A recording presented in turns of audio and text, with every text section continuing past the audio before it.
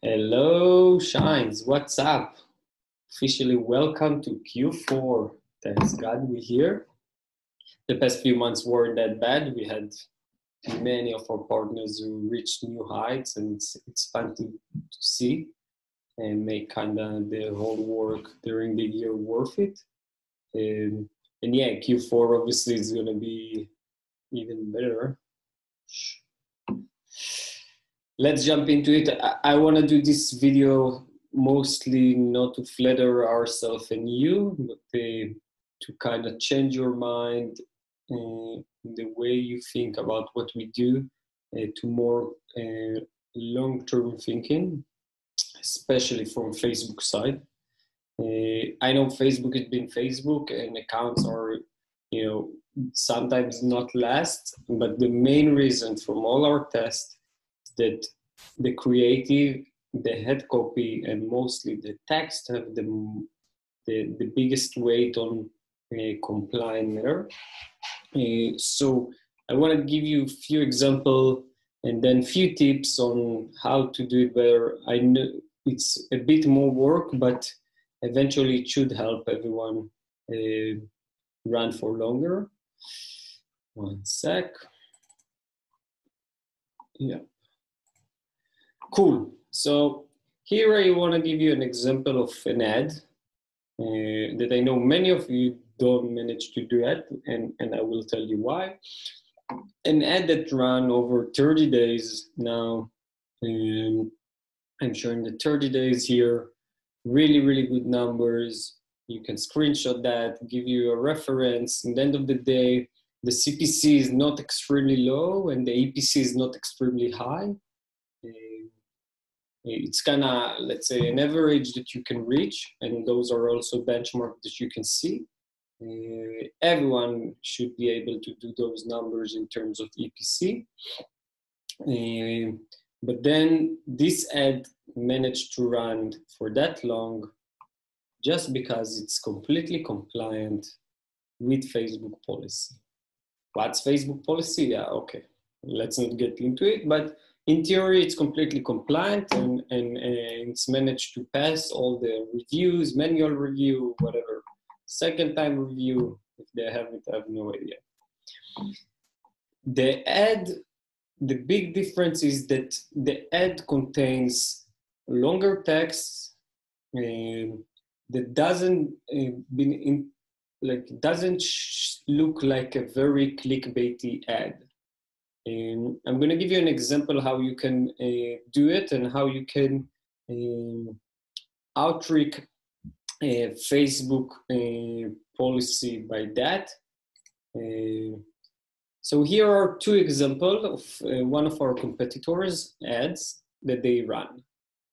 What you can see is obviously the text is much longer than what we really do. Then you won't believe, or you have to see number what, etc., etc. It's very short, it's very clickbait. You have no idea what's the article about. But what they do is they kind of expose, more of what's the article about, not making it clickbaity. The user know exactly what they're gonna read, but they kind of use the images with text inside, which is a bit more clickbaity. But the text inside, obviously, it's not being scanned by Facebook algorithm. So this combination is completely compliant. Long text, picture are clear, and again, that ad can run for Facebook, and no one can come to you with anything that might be wrong with this ad. So yeah, it will be harder to get those low CPC and ICTR when testing those. But again, as we repeat all the time, it's a numbers game. And eventually, one of the ads, I'm going to upload a lot of ads, and one of them will catch fire and will look like that. And that's what you want to have. You want to have those ads running throughout Q4, giving you some quiet, and a lot of time of testing, a lot of free time to test more articles, more variation, more geos, more domains. That's something that is a must. Another one, a thing that I want to amplify, and those are few tips that I want to give is we have this in the partner portal, fan page maintenance. It's been, we uploaded a few months ago, but it's still super relevant. And if you cannot do all the steps, at least do part of them, part of those, and hopefully it will have your page and business manager and account last longer. So those are the steps. We're gonna go each one. Verify your business manager and payment method. If possible, you go into your business manager, you do verification, you need to upload some papers to show that you're a real company, etc., etc. But obviously, it's give more credibility to your business manager and to your ad account. So if you can do it, and it's not always open, but if it's open for you, do it. Second, that's pretty relatively new.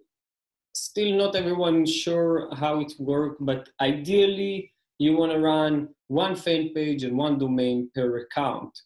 With that said, we see a lot of people run one fan page with multiple domains without any issues. But again, to be on the safe side, if you can, keep each account to one fan page and one domain. Now, regarding a fan page, I'm going to jump to 4. If you open a new fan page, it's need to look and be a real fan page. And a real fan page is publishing every single day stuff on the wall. You cannot have a fan page that have nothing on their wall, on their news feed, and you just run ads. Obviously, it doesn't look good. It doesn't meet Facebook purpose, given value. And then if you're just running ads, you just want to make money out of their platform, they don't like it. So update the fan page daily,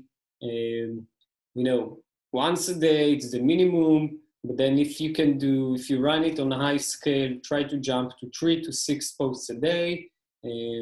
I know from friends as well, 3 to 6 posts a day will help you get even organic traffic from Facebook. So it's worth doing it.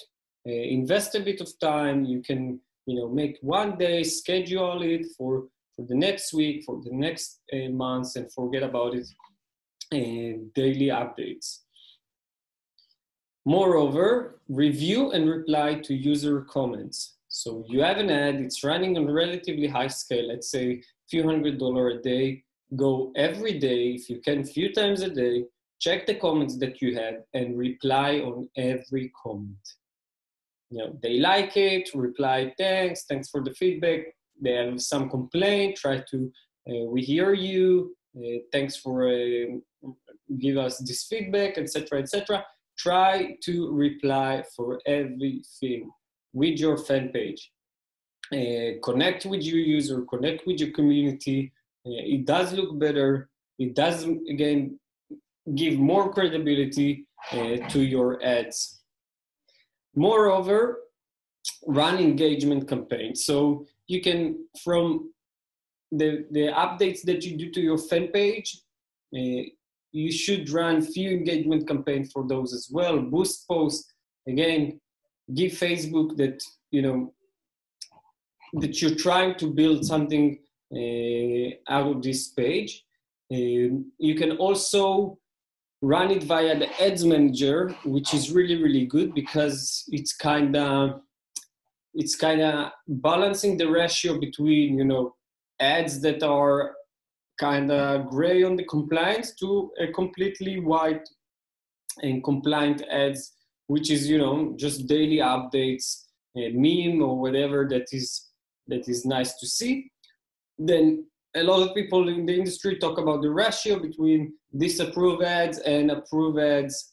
And if this ratio is pretty balanced, you can, again, be a bit more aggressive on the day-to-day ads once in a while. Fan pages, so it's connecting to the other dots. Again, if you can, one fan page per ad account. Keep it like that, as many pages as you can. Check the quality of the page. You have it in here. Sometimes, user complains on the page, etc., etc. That can cause, a lower quality, higher CPM. Mark your ads as lower quality, etc., etc. So those are a few things that you can do and should do in order to kind of see more success in Q4 with your ads. Yeah, it's a bit more work, but if you're gonna do it and you're gonna change your mind to a more long-term thinking, so for the short term, it will be harder to find those ads to make it profitable. But for the long term, you will have more quiet, you will be more compliant, you will lose less accounts, and hopefully you will make more profit. So I hope it's clear. There is a lot of work to do. This Q4, things are looking really, really good on our end. Again, October started better than September. September started better than August. So hopefully it will keep on growing like that. And yeah, let's have some fun.